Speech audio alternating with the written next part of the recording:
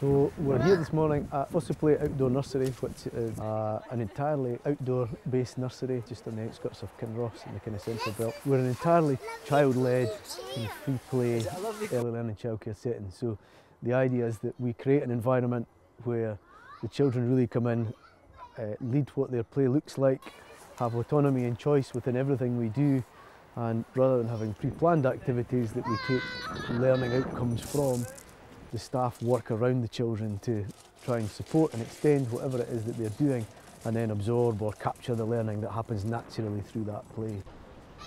We involve the children in all the planning that's happening around the site, so the things that have taken their interest, either that we've observed, that we pull through, or when we actually sit down with them and they give us the suggestions of what it is they want, whether it's a new resource or a new area to play. A pirate ship. Oh, well done. We're about to put a sail on our pirate ship today because they've been complaining that it doesn't have any power, so it's going to be wind powered from now on. Have you ever heard about the Easter Bunny before? I think it's about a culture and an ethos. It's about everything you do rather than specific activities.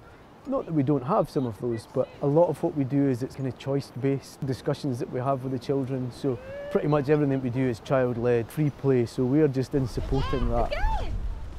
Kindness and respect. We have kind of two shorthand words in the nursery for all the children, and I guess we apply it to our staff team a little bit as well, and we talk about being safe and being kind.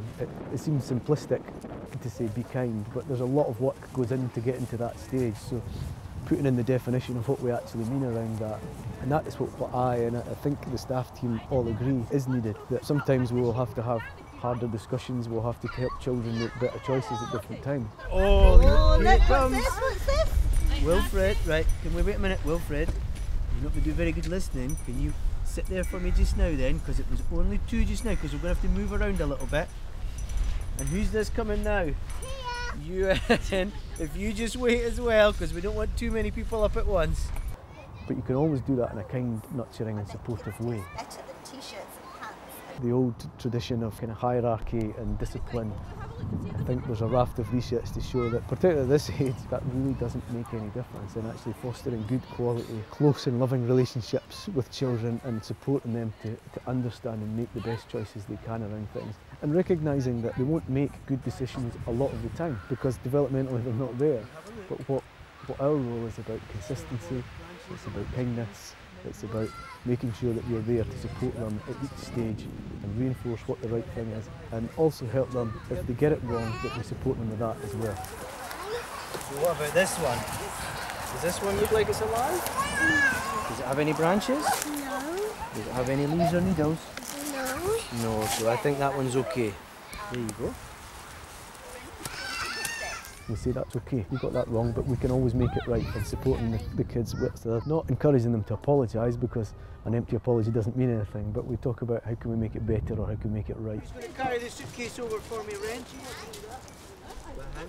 And then we give the children the opportunity to decide what that might be. And for some of them, it's just a straightforward, oh, I'll go and say sorry. And that's fine if that's what they want to do. Others, it'll be go and give a hug. Sometimes it'll be go and get the toy or the spade or whatever it was that they took, and give it back and engage back in the play. So it's giving them the control to start negotiating those peer dynamics and finding ways where relationships are challenging to repair them. Hello. This piece of wood is dead. I'll go and see if there's any more nails in the bucket. That's it. The way we bring rights in, obviously having in-depth discussion about rights in UNCRC with children who are 2, 3 and 4 is challenging, so the way we approach it is through kind of choice-based language. It's giving them a sense of autonomy within the play, within the setting, and of course we do that through being very child-led, through the quality of our relationships. But it's about helping the children navigate and make decisions around their play and their relationship, where they're supported to understand what the options are and how to make positive choices around that. So quite often one of the key ones we have is children not wanting to play with other children, which can often be challenging. So we encourage and support children to make those decisions. If they don't want to play with somebody else, then that's okay.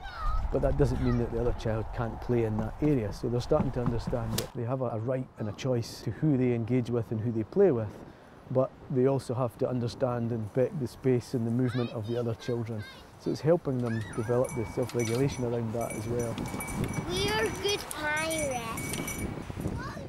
one of the things that we're very keen on it when we hand over at the end of the day, that we pass on relevant information to parents. But sometimes for some of the children, that can be information that they don't want their parents to hear because they're perhaps feeling like they didn't get a decision right or they didn't make a good choice. And of course, at the time, they're only 3 or 4, so they can't regulate that. But when they have to deal with it later on, that can be really challenging. So a big part of what we do is about having conversations with the children about how we're going to pass that information on to their parents, so they're part of that discussion and that they're prepared and ready for us going with them, and we do it jointly with the kids to talk about the really good things that have happened and anything negative that we have to pass on. So it's about how you involve the children in that and give them a sense of autonomy and control within things that affect them.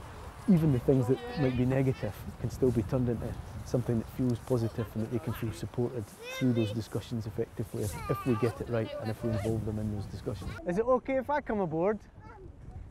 Can I come aboard? Yeah. Everything that we do is touched by rights, but it's probably not something that we think about on a daily basis in that context. It's just over time something that has just become the way we work. Chugga, chugga, choo, choo, chugga.